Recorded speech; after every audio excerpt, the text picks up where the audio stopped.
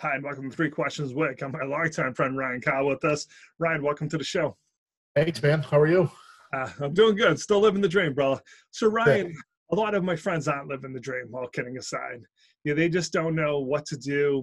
We're so used to the way we do things. For me, example, I host in-person networking events.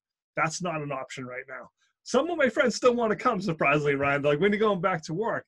But right now, I can't do that. So I have to look at maybe doing events online.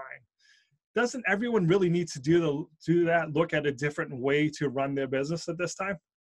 Well, 100%. I mean, if people haven't made the switch, in this time, I'm not sure they're ever going to make the switch. But I mean, technology is here. It's been here for a while.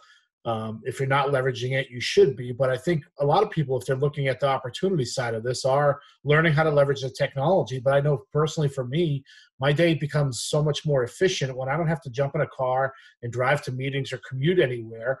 I can have 2 or 3 times the meetings I normally do in a day because I can do it just like this.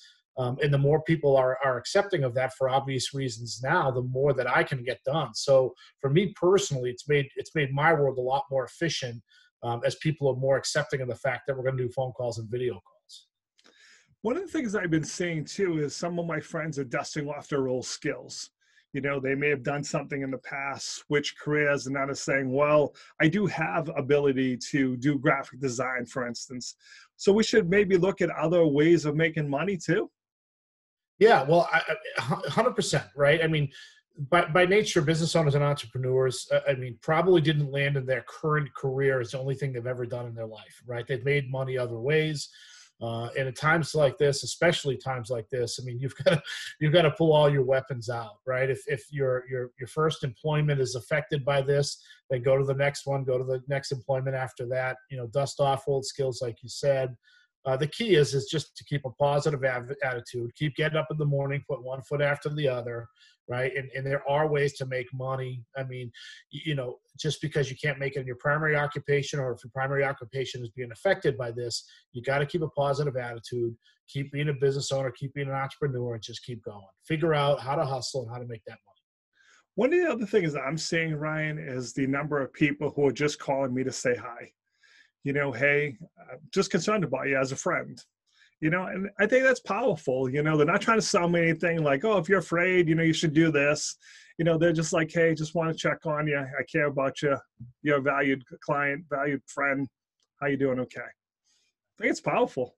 Yeah, I've getting a lot of phone calls, and my kids are doing a lot of video chats with their friends and cousins and family, and as many business calls as I'm taking, which are probably 3 or 4-fold at this point. It's interesting because the calls typically either start or finish with those same types of sentiments, as people wonder, how are you doing? How are you making out through this?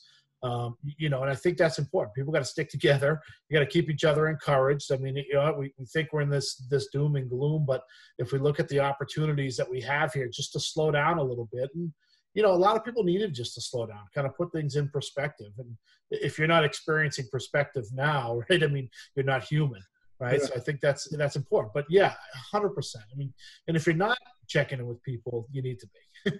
Yeah. It is, like you said, it's powerful and stuff. So Ryan, how can people learn more? How can they reach out to you if they need advice?